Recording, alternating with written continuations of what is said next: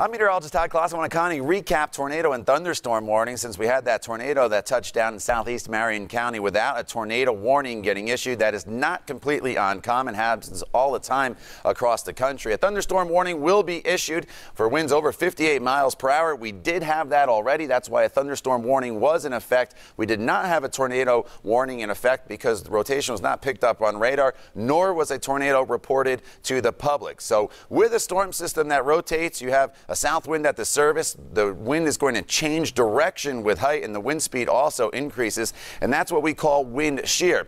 So I went back to 8:47 when that tornado touched down in the southeastern portion of the county.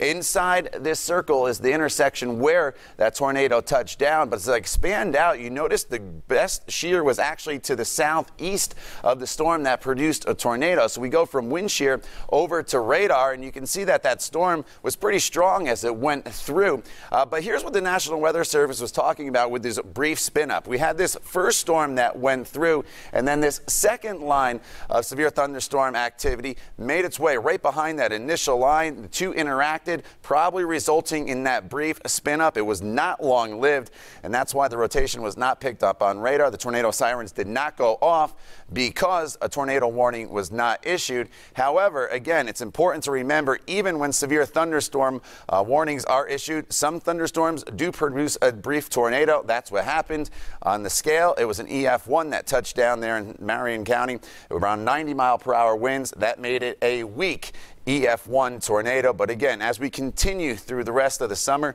we will see more thunderstorms. When thunderstorm warnings are issued, you need to take them serious, because as we saw this weekend, it is possible for thunderstorms to produce brief, isolated tornadoes without tornado warnings in effect.